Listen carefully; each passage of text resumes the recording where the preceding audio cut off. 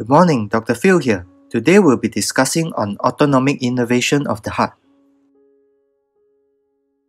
The heart has extrinsic and intrinsic innervation. The extrinsic innervation of the heart is primarily from the autonomic nervous system.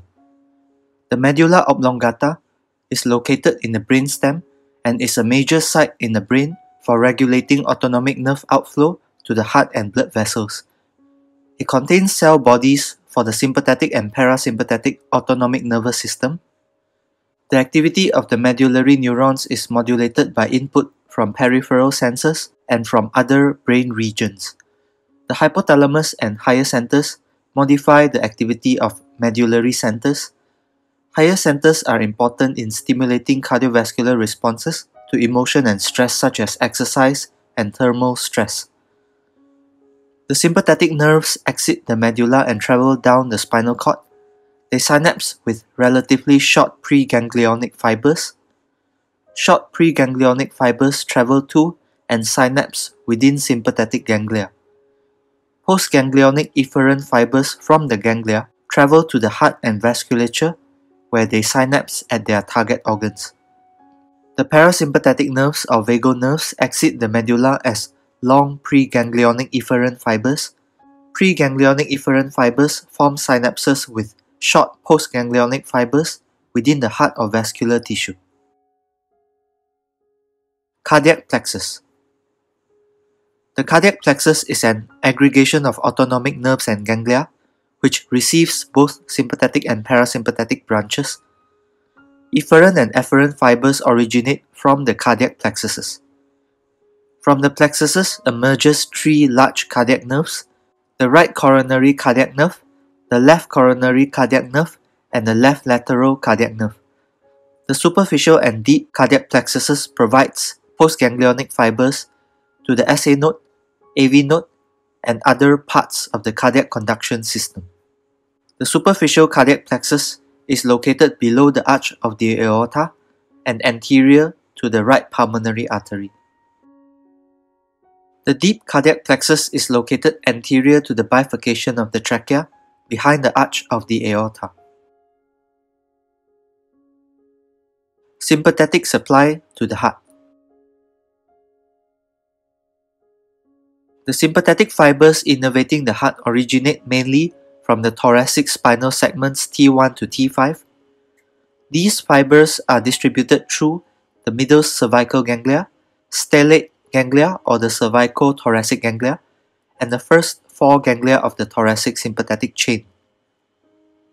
The right dorsal medial and dorsal lateral cardiac nerves arises from these sympathetic trunks.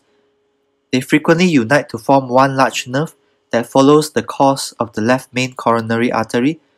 It further separates into branches along the anterior descending and circumflex coronary arteries. These fibers innervates the sinoatrial node, AV node, and atrial and ventricular cardiac muscle. Sympathetic efferents from the right stellate ganglion distributes primarily to the anterior epicardial surface and the interventricular septum. Stimulation of the right stellate ganglion reduces systolic duration and increases heart rate. Sympathetic efferents from the left stellate ganglion distributes to the posterior and lateral surfaces of both ventricles. Stimulation of the left stellate ganglion increases mean arterial pressure and increases left ventricular contractility without significantly changing the heart rate. Ventricular sympathetic innervation is more dense than that of the atrium. The dominant effect of the sympathetic nervous system on the heart is maintaining or increasing myocardial contractility. Although normal sympathetic nervous system tone maintains myocardial contractility 20% above that in the absence of any SNS stimulation, denervated hearts, such as transplanted hearts, are still able to maintain adequate cardiac output via intrinsic mechanisms. Myocardial beta receptors. Beta 1. These are G-alpha S coupled receptors. The effector protein activates adenylyl cyclase. The second messenger is an increase in CAMP, and this activates protein kinase A. Examples of G-alpha S coupled receptors includes alpha 1, beta 1, 2, 3 adrenoceptors, adenosine A2 receptors, dopamine D1 and D5, histamine H2, serotonin 5-HT, 4, 6, and 7, and glucagon receptors. Mechanism of action of the G protein coupled receptor. Firstly, the GDP molecule is bound to the alpha subunit. Alpha subunit is bound to the beta gamma subunit. Number 2, binding of the ligand to the GPCR activates it. Number 3, GDP is displaced by GTP. Number 4, GTP activates the G protein.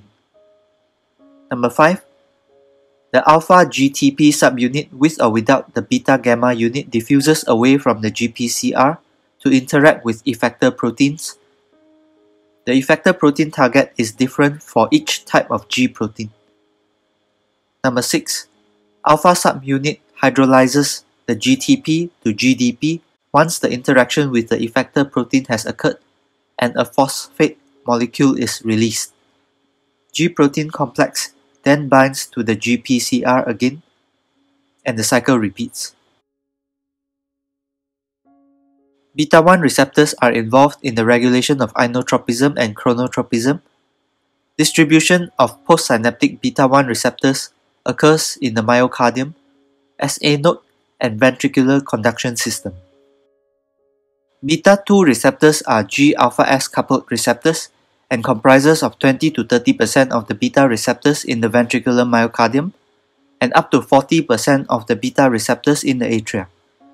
Distribution of presynaptic beta 2 receptors occur in the myocardium, SA node, and ventricular conduction system. Beta 2 adrenal receptors have similar distribution to postsynaptic beta 1 receptors.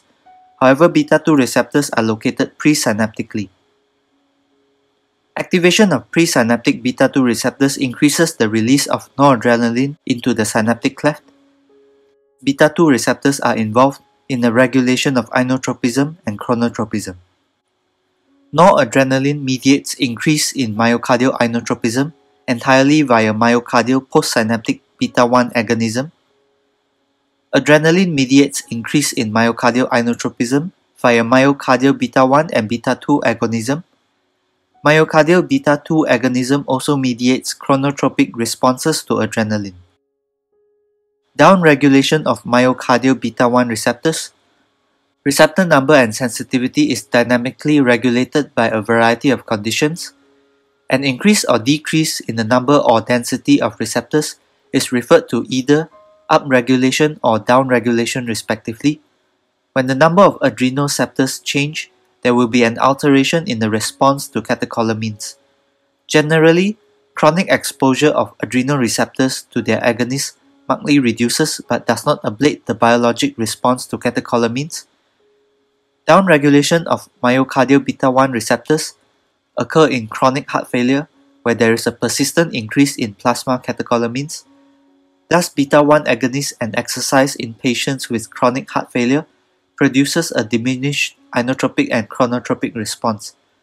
However, beta 2 receptors are not downregulated in chronic heart failure, and calcium-induced inotropism is not impaired. Tachyphylaxis to infused catecholamines also downregulates beta 1 receptors in the myocardium. Tachyphylaxis to beta agonists such as terbutaline, isoproterenol, and adrenaline in the treatment of asthma, and in hypertensive patients who also have elevated plasma catecholamines such as pheochromocytoma, have been shown to have downregulation of beta 1 myocardial receptors. Reversal of downregulation of beta 1 receptors is achieved by termination of the beta 1 agonist.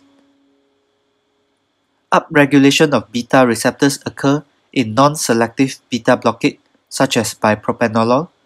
This accounts for the propranolol withdrawal syndrome, which occurs when there is an acute discontinuation of propranolol. In this syndrome, alpha receptors are left unopposed. In addition to an increased number of beta receptors, this results in complications such as ventricular arrhythmias, severe angina, myocardial infarction, and even death.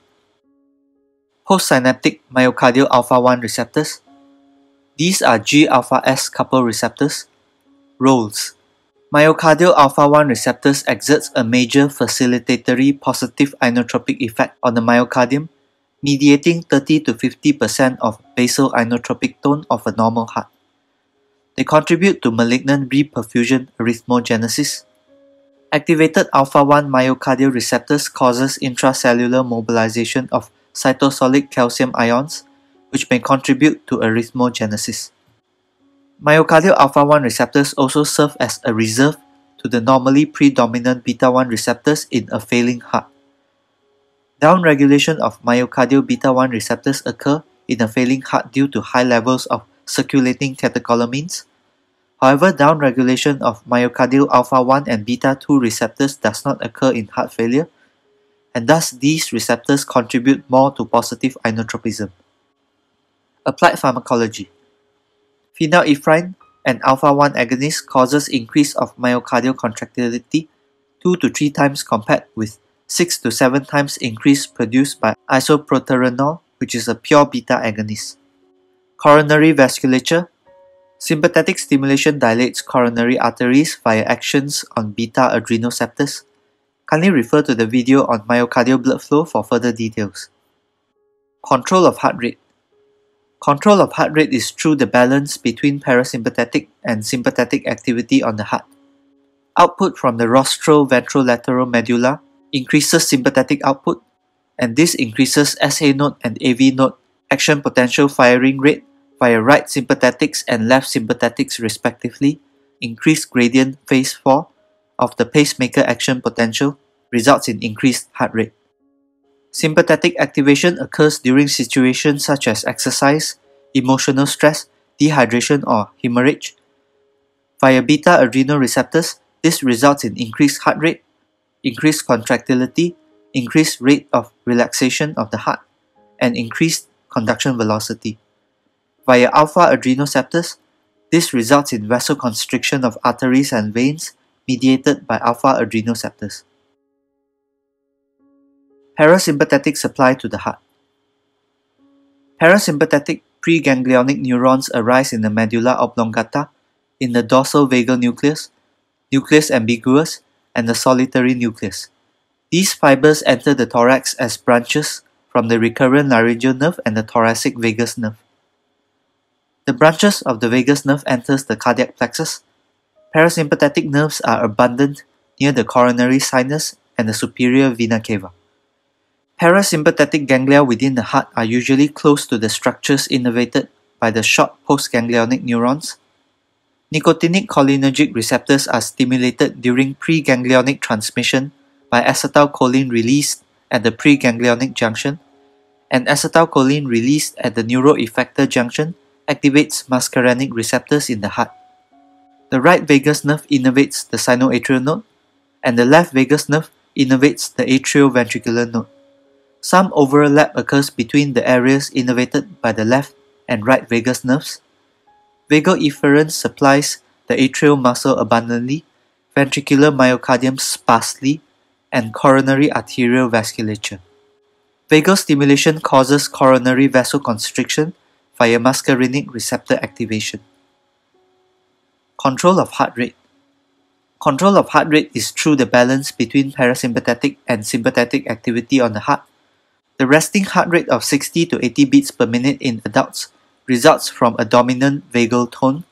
The main effect of vagal cardiac stimulation is chronotropic, not inotropic.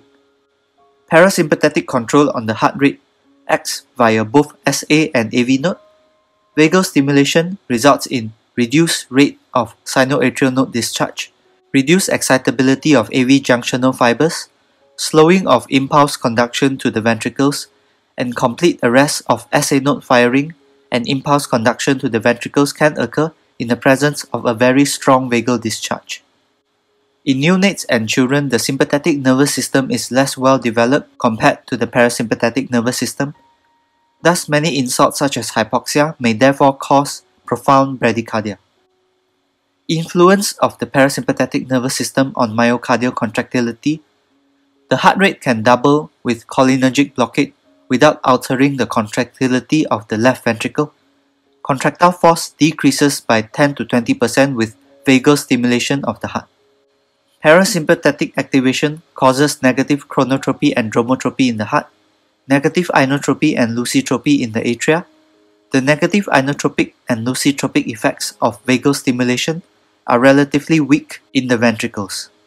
Cerebrovasomotor center. Parasympathetic division. Afferent nerves from the heart ascend via the vagus nerve and spinal cord to the parasympathetic motor efferent system of the medullary vasomotor center. The parasympathetic motor efferent system of the medullary vasomotor center consists of the nucleus tractus solitarius, dorsal vagal nucleus, and nucleus ambiguous. Sympathetic division. Sympathetic activation of the heart and vasculature originates in the rostral-ventrolateral medulla, ventromedial rostral medulla, and the parvocellular region of the paraventricular nucleus. The RVL neurons receive multiple inputs from other medullary nuclei, baroreceptor pathway, GABAergic input, opioid effects, etc. to modulate sympathetic output, and contains neurons that provide regular output to sympathetic preganglionic neurons like a pacemaker. The nucleus tractus solitarius is located in the medulla. It receives sensory input from different systemic and central receptors such as baroreceptors and chemoreceptors. The NTS modulates the activity of sympathetic neurons located in the rostral-ventrolateral medulla and the parasympathetic neurons located in the dorsal vagal nucleus and nucleus ambiguous, from which arise the parasympathetic vagus nerves. Neuronal activity in the NTS activates vagal neurons and inhibits sympathetic neurons. The vasomotor center thus independently regulates arterial blood pressure, blood flow distribution, and cardiac contractility. Higher centers such as the cerebral cortex, hypothalamus, and pons also influence cardiovascular responses via the vasomotor center. The CNS exerts considerable control over the heart and circulation via the rostral-ventrolateral medulla, nucleus tractus solitarius, intermediate and caudal ventrolateral medulla. Cardiac pain. Pain is defined as an unpleasant sensory and emotional experience associated with actual or potential tissue damage, or described in terms of such damage, according to the International Association for the Study of Pain 2007. Nociceptive pain is pain produced in response to a noxious stimulus and can be divided into somatic and visceral nociceptive pain. Somatic nociceptive pain is effectively restricted to refer to pain arising from musculoskeletal structures, the limbs, the spine, the chest wall, and the abdominal wall. Distribution is well localized with dermatomal radiation. Character is variable, ranging from aching to shock. Duration may be constant with incident breakthroughs, such as death provoked by movement. Autonomic features are few if present. Visceral nociceptive pain is pain that is caused by nociceptive inflammation arising from organs or viscera of the body such as the heart, stomach, intestines, bladder, and uterus. It has a vague distribution with diffuse radiation and poorly localized, unlike somatic pain, as there are many fewer visceral sensory fibers than somatic sensory fibers in the dorsal roots. Character is usually dull and cramping. Duration is usually periodic. Autonomic features are often associated with visceral nociceptive pain, such as sweating and palpitations. Referred pain. Referred pain is defined as pain perceived at a location other than the site of the painful stimulus or origin. Physiology of referred pain. Nociceptive afferent fibers from dermatomes, which transmit somatic pain, and internal organs, which transmits visceral pain, terminates on the same relay neurons in the posterior horn of the spinal cord.